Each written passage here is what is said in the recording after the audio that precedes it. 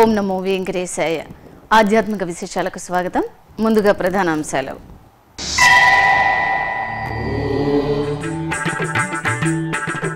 TTD అనుబంధ ఆలయాలను సందర్శించిన తెలుగు రాష్ట్రాల గవర్నర్ దంపతులకు ఘన స్వాగతం పలికి దర్శన ఏర్పాట్లు చేసిన టీటీడీ అధికారులు.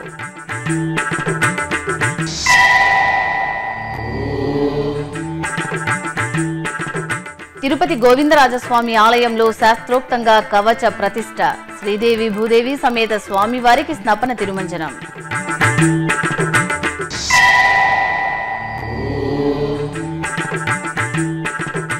హంస వాహనంపై శ్రీ సిద్ధేశ్వర స్వామివారి అనుగ్రహం. తాళ్లపాకలో శ్రీ చెన్నకేశవుడికి చిన్నశేష వాహనం.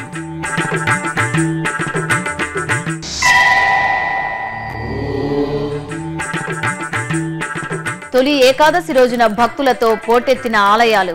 శ్రీ మహావిష్ణువుకు విశేష పూజలు, కైంకర్యాలతో నీరాజనాలు. తిరుపతికి సమీపంలోని పలు టీటీడీ అనుబంధ ఆలయాలను శనివారం ఉదయం గవర్నర్ ఈఎస్ఎల్ నరసింహన్ దంపతులు దర్శించుకున్నారు. ఆయా ఆలయాలలో టీటీడీ అధికారులు, అర్చకులు పూర్ణకుంభంతో స్వాగతం పలికి దర్శన ఏర్పాటు చేశారు. ముందుగా తిరుచానూరు శ్రీ పద్మావతి అమ్మవారి ఆలయానికి చేరుకున్న గవర్నర్ దంపతులకు TTD JEO P Basant Kumar, ఇతర అధికారులు, అర్చకులు పూర్ణకుంభంతో స్వాగతం పలికి దర్శన ఏర్పాట్లు చేశారు. దర్శనానంతరం ఆశీర్వాద మండపంలో తీర్థ ప్రసాదాలను అందించారు. అనంతరం గవర్నర్ దంపతులు తిరుపతిలోని శ్రీ గోవిందరాజస్వామి వారి ఆలయానికి చేరుకున్నారు. ఇక్కడ అధికారులు, అర్చకులు పూర్ణకుంభంతో స్వాగతం పలికి దర్శన ఏర్పాట్లు చేశారు. దర్శనానంతరం గవర్నర్ శ్రీ గోవిందరాజస్వామి వారి ఆలయంలో జ్యేష్ఠాభిషేక ఉత్సవాల్లో భాగంగా జరిగే యాగశాల కార్యక్రమంలో పాల్గొన్నారు. ఈ సందర్భంగా టీటీడీ పెద్ద జియర్ స్వామి, చిన్న జియర్ స్వామి వార్లను గవర్నర్ మర్యాదపూర్వకంగా కలిశారు. అలాగే శ్రీ గోవిందరాజస్వామి వారి ఆలయంలో ఉపాలయమైన తిరుమల నంబి భాష్యకారులు, పుండరీకవల్లి అమ్మవార్లను గవర్నర్ దంపతులు సందర్శించారు.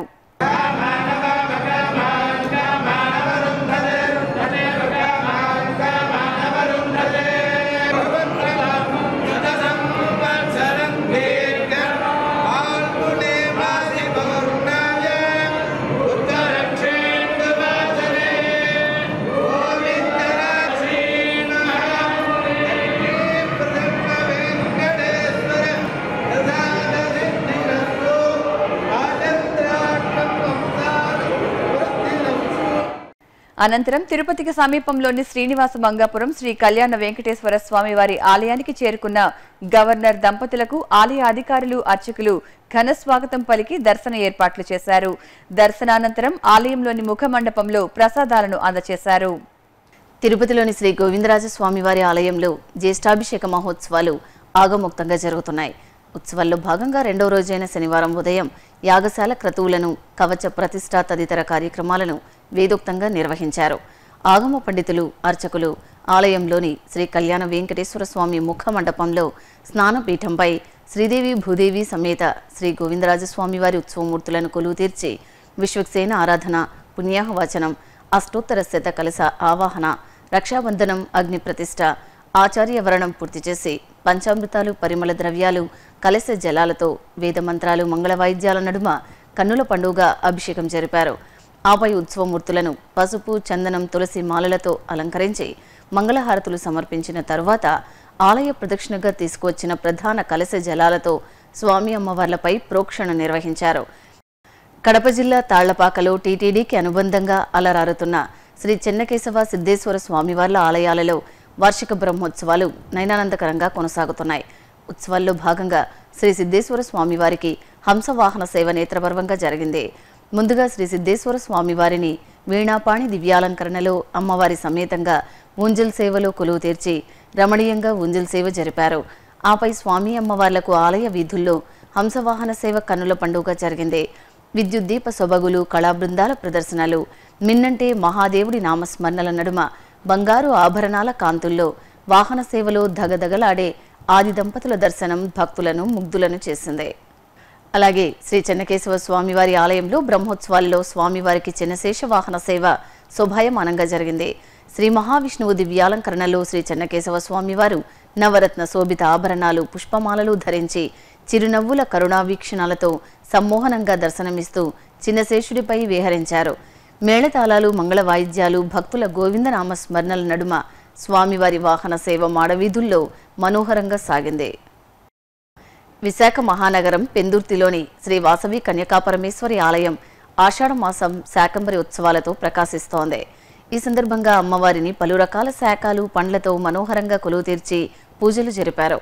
అనంతరం లోక కళ్యాణార్థం ఆలయ ప్రాంగణంలో హోమాది క్రతువులు జరిపి పూర్ణాహుతి సమర్పించారు. తొలి ఏకాదశి హిందువుల తొలి పండుగ. శయన ఏకాదశిగా పేరొందిన ఈ పర్వదినాన క్షీరసాగరంలోని శ్రీ మహావిష్ణువు యోగ నిద్రకు ఉపక్రమిస్తారని ప్రతీతి. ఈ సందర్భంగా తెలుగు రాష్ట్రాల్లోని వైష్ణవ ఆలయాలతో పాటు వివిధ దేవాలయాలలో పలు రకాల ఉత్సవాలను, విశేష పూజలను మంగళకరంగా నిర్వహించారు. భక్తులు ఆలయాలలో బారులు తీరి దైవ సేవలో తరించారు. ఆ విశేషాలు మీకోసం.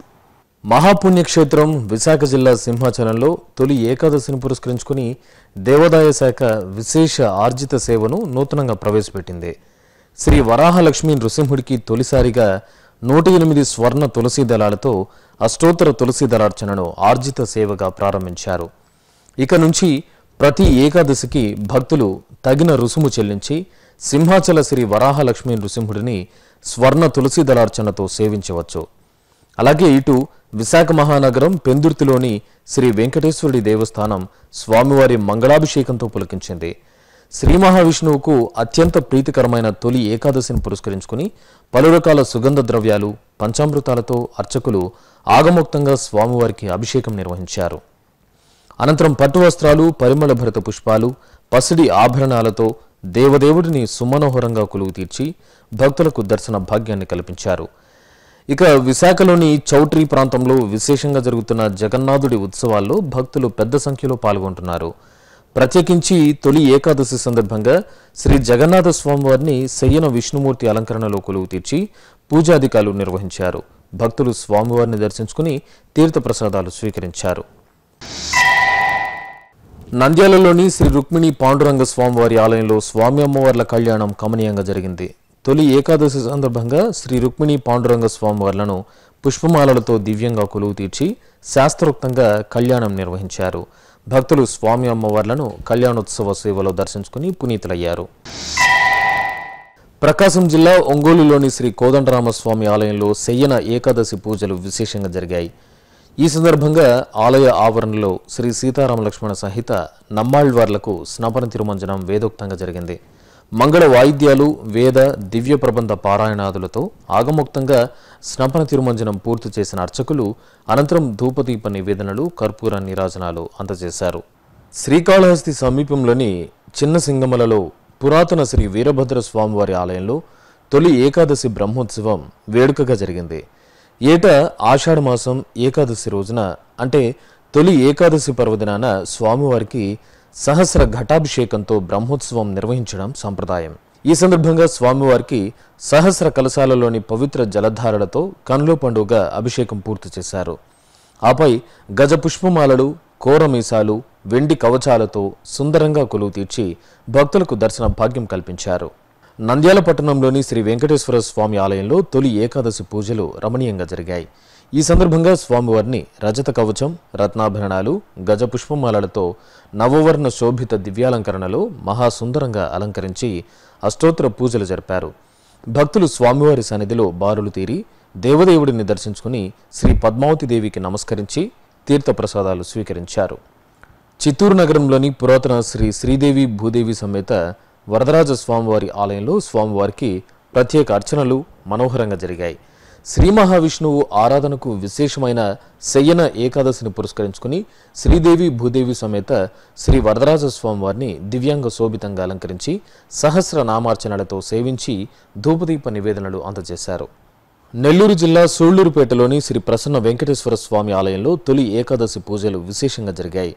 శ్రీదేవి భూదేవి సమేత శ్రీ ప్రసన్న వెంకటేశ్వరుడిని సుగంధ భరిత పుష్పమాలలు, తులసిమాలలతో దివ్యంగా కొలువు తీర్చి భజనలు, భక్తి సంకీర్తనలతో సేవించారు. ఇక నిజామాబాద్ శ్రీ జెండా బాలాజీ స్వామి దేవస్థానంలో శ్రీ వెంకటేశ్వరుడిని, ఉపాలయాల్లో కొలువు తీరిన శ్రీ పద్మావతి, ఆండాళమ్మవార్లను రజత పట్టు వస్త్రాలు, స్వర్ణాభరణాలతో సుమనోహరంగా అలంకరించి ప్రత్యేక పూజలు నిర్వహించారు. అలాగే విజయనగరం జిల్లా చీపురుపల్లిలోని శ్రీ కళ్యాణ వెంకటేశ్వర స్వామి ఆలయంలో తొలి ఏకాదశి సందర్భంగా పుష్పార్చన జరిగింది. శ్రీదేవి భూదేవి సమేత శ్రీ కళ్యాణ వెంకటేశ్వరుడిని సర్వాంగ సుందరంగా కొలువు తీర్చిన అర్చకులు శాస్త్రోక్తంగా పుష్పార్చన పూర్తి చేసి భక్తులకు దర్శనం కల్పించారు. ఇప్పుడు ఒక చిన్న విరామం. శ్రీ వెంకటేశ్వర ప్రాణదాన ట్రస్ట్ మానవ సేవే మాధవ సేవ అనే మహత్తర ఆశయంతో ప్రాణాంతక వ్యాధులతో కొట్టుమిట్టాడే నిరుపేదలైన రోగులకు ఉచిత వైద్య చికిత్సను అందించేందుకు శ్రీ వెంకటేశ్వర ప్రాణదాన ట్రస్ట్ ను స్విమ్స్ ఆసుపత్రి ద్వారా నిరంతరాయంగా నడుపుతోంది తిరుమల తిరుపతి దేవస్థానం. ఈ బృహత్తర కార్యక్రమానికి మీరు చేయూతనివ్వండి.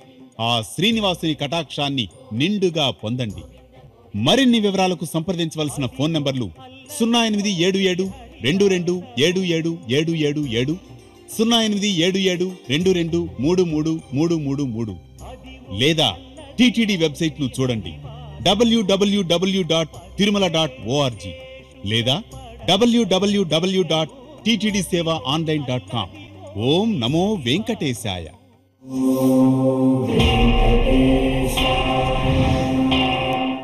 ఆధ్యాత్మిక విశేషాలకు తిరిగి స్వాగతం. చిత్తూరు బ్రాహ్మణ వీధిలోని శ్రీ వాసవి కన్యకా పరమేశ్వరి ఆలయంలో అమ్మవారికి విశేష పూజలు జరిగాయి. ఇందులో భాగంగా అమ్మవారిని రత్న శోభిత రజత కవచంతో సర్వాంగ సుందరంగా కొలువుతీర్చి కుంకుమార్చనలు నిర్వహించారు. అనంతరం ధూపదీప నివేదనలు, కర్పూర నీరాజనాలు అందజేశారు. శ్రీకాళహస్తిలోని శ్రీ ద్రౌపది సమేత ధర్మరాజుల ఆలయంలో వార్షికోత్సవాలు కోలాహలంగా కొనసాగుతున్నాయి. ఉత్సవాల్లో భాగంగా పాండవ మధ్యముడు అర్జునుణ్ణి అజ్ఞాతవాసంలో మునివేషంలో తపస్సు కోసం అడవికి చేరుకునే అలంకరణలో చొప్పరంపై కొలువు తీర్చి ఊరేగింపు నిర్వహించారు. అర్జునుడి ఊరేగింపులో భాగంగా దుర్యోధనుడి పాత్రధారి పద్యాలు పాడుతూ అడవిలో అర్జునుడు తపస్సు చేసే తాటి చెట్టు ప్రాంతానికి చేరుకునే సన్నివేశం భక్తులను ఆకట్టుకుంది. మహబూబ్ నగర్లోని శ్రీ రేణుకా ఎల్లమ్మ తల్లి ఆలయం భక్తులతో సందడిగా దర్శనమిచ్చింది. ఆషాఢమాస పూజల్లో భాగంగా అమ్మవారిని పసుపు, కుంకుమ, చందనాది పరిమళాలతో రత్నశోభిత స్వర్ణాభరణాలు, వెండి కవచం, సుగంధ భరిత పుష్పమాలలతో దివ్య మంగళ స్వరూపినిగా కొలువు తీర్చి పూజాధికాలు నిర్వహించారు. భక్తులు రేణుకా ఎల్లమ్మను దర్శించుకుని తీర్థప్రసాదాలు స్వీకరించారు. భాగ్యనగరం ఆధ్యాత్మిక సొబగులతో కాంతులినింది. భక్తులు తన్మయత్వంతో మురిశారు. ఎటు చూసినా ఆలయాలు భక్తులతో కళకళలాడాయి. ఆషాఢమాసం తొలి ఏకాదశి పర్వదినాన దేవదేవులకు నిర్వహించిన ప్రత్యేక పూజల్లో అశేషంగా భక్తులు పాల్గొని తరించారు. ఆ విశేషాల సమాహారం మీకోసం. హైదరాబాద్ మారేడుపల్లిలోని సర్వేశ్వరాలయంలో శుక్రవారాన్ని పురస్కరించుకుని శ్రీ వెంకటేశ్వర స్వామికి విశేష అభిషేకాలు నిర్వహించారు. ఆలయ ప్రాంగణంలోని ఉత్సవ మండపంలో కలశ స్థాపన చేసి కలశారాధనలు జరిపారు. అనంతరం వేదమంత్రోచ్చారణల నడుమ పాలు, పెరుగు, తేనె తదితర పంచామృతాలతో అభిషేకం చేశారు. తర్వాత పసుపు, చందనం, తులసిమాలలతో అలంకరించి పవిత్ర జలాలతో తిరుమంజన సేవను శాస్త్రోక్తంగా పూర్తి చేశారు. మంగళహారతులు సమర్పించి దర్శన భాగ్యం కల్పించారు. అలాగే సికింద్రాబాద్లోని శ్రీ పాండురంగ స్వామి ఆలయంలో బ్రహ్మోత్సవాలు వైభవపేతంగా జరుగుతున్నాయి. ఉత్సవాల్లో భాగంగా తొలి ఏకాదశిని పురస్కరించుకుని శుక్రవారం వేకువజామునే గర్భాలయంలో కొలువైన రుక్మిణీ సత్యభామ సమేత శ్రీ పాండురంగ స్వామివారి మూల విరాట్టును అర్చకులు పాలు, పెరుగు, తేనె, నెయ్యి తదితర పంచామృతాలు, పవిత్ర జలాలతో వేదోక్తంగా అభిషేకించారు. తర్వాత విశేష ఆభరణాలు, పుష్పమాలలతో మనోహరంగా అలంకరించి దర్శన భాగ్యం కల్పించారు. బ్రహ్మోత్సవాలను పురస్కరించుకుని ఉత్సవ మండపంలో స్వామిని కొలువు తీర్చి విశేష అర్చనలు చేసి మంగళహారతులు సమర్పించారు. ఇక జనరల్ బజార్లోని పురాతన పాండురంగ స్వామి ఆలయంలో తొలి ఏకాదశిని పురస్కరించుకుని స్వామికి విశేష అభిషేకాలు నిర్వహించారు. గర్భాలయంలో కొలువైన రుక్మిణీ సమేత శ్రీ పాండురంగ స్వామి మూల విరాట్టుకు అభిషేకాదులు జరిపారు. తర్వాత స్వర్ణాభరణాలు, వివిధ వర్ణమయ పుష్పమాలలు, తులసిమాలలతో చక్కగా అలంకరించి సహస్ర నామార్చనలు చేశారు. నక్షత్రహారతి, కుంభహారతి, మహాహారతులు సమర్పించి దర్శన భాగ్యం కల్పించారు. భక్తులు స్వామిని దర్శించుకుని భక్తి ప్రపత్తులతో సేవించారు. అలాగే ఆనంద్బాగ్లోని శ్రీ లక్ష్మీ వెంకటేశ్వర స్వామి ఆలయం తొలి ఏకాదశి పూజలతో శోభిల్లింది. ఈ సందర్భంగా స్వామివారికి విశేష అభిషేకాదులు నిర్వహించారు. మూలమూర్తిని పలు రకాల పరిమళ ద్రవ్యాలు, పవిత్ర జలాలతో పాంచరాత్ర ఆగమోక్తంగా అభిషేకాలు చేశారు. తర్వాత శాతుమర సేవాకాలం జరిపారు. తర్వాత స్వామిని కనకాంబరాలతో శోభాయమానంగా అలంకరించి సహస్రనామార్చనలు చేసి కర్పూర నీరాజనాలు సమర్పించారు. కృష్ణా జిల్లా జగ్గయ్యపేటలోని ప్రాచీన శ్రీ చెన్నకేశవ స్వామి ఆలయంలో తొలి ఏకాదశి పూజలు విశేషంగా జరిగాయి. వేకువజామునే స్వామి అమ్మవార్లకు అర్చకులు అభిషేకాలు నిర్వహించారు. పాలు, పెరుగు, తేనె తదితర పంచామృతాలతో అభిషేకాలు చేసి తులసి మాలలతో అలంకరించారు. ధూపదీప నైవేద్యాలు సమర్పించి దర్శన భాగ్యం కల్పించారు.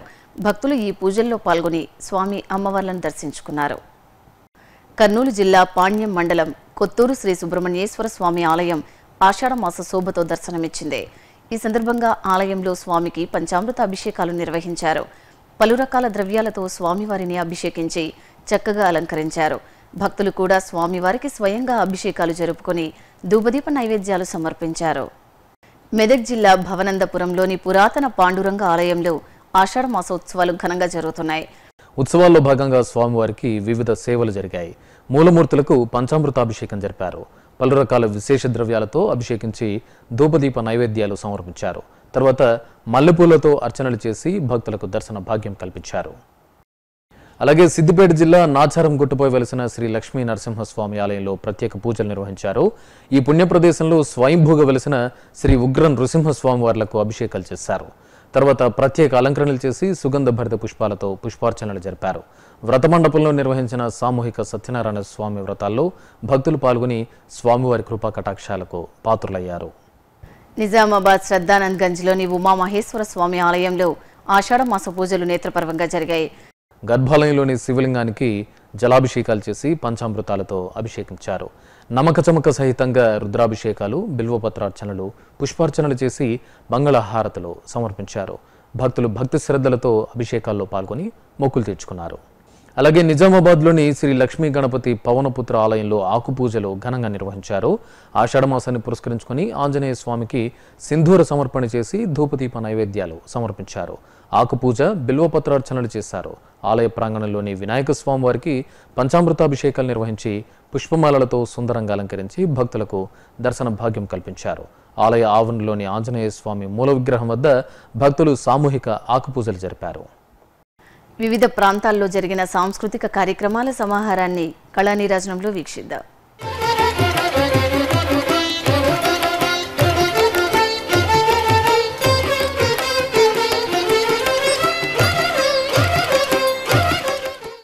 తిరుమలలోని నాదనీరాజనం వేదికపై శుక్రవారం సాయంత్రం నాదస్వర కార్యక్రమం జరిగింది. నాచియార్ కోయిల్కు చెందిన ఎల్ఆర్పి రవిచంద్రన్ శ్రావ్యంగా పలికించిన నాదస్వరం భక్తులను విశేషంగా అలరించింది.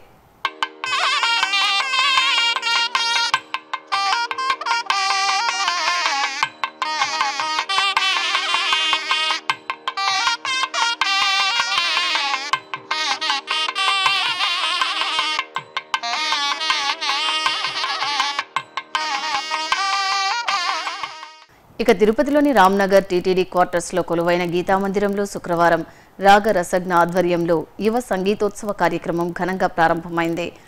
3 రోజుల పాటు నిర్వహించే ఈ కార్యక్రమంలో మొదటి రోజైన శుక్రవారం సాయంత్రం విజయవాడకు చెందిన చిట్టా కార్తిక్ వీణా కచేరీ జరిగింది.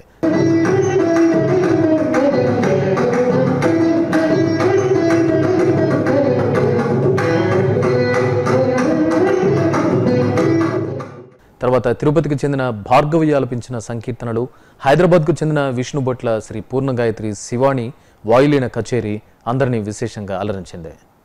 ఇక తిరుమలలో శ్రీవారి దర్శనం, వాతావరణం తదితర విశేషాలను ఇప్పుడు తిరుమల సమాచారంలో తెలుసుకుందాం. ఇప్పటి వరకు అందిన సమాచారం మేరకు సుమారు 43,000 మంది భక్తులు శ్రీవారి దర్శనం చేసుకున్నారు. దివ్య దర్శనం, ప్రత్యేక ప్రవేశ దర్శనం కొనసాగుతున్నాయి. సాధారణ సర్వదర్శనం భక్తులు 24 కంపార్ట్మెంట్లలో వేచి ఉన్నారు. సర్వదర్శనం టోకెన్ గల భక్తులకు నిర్ణీత సమయంలో దర్శనం పూర్తవుతోంది.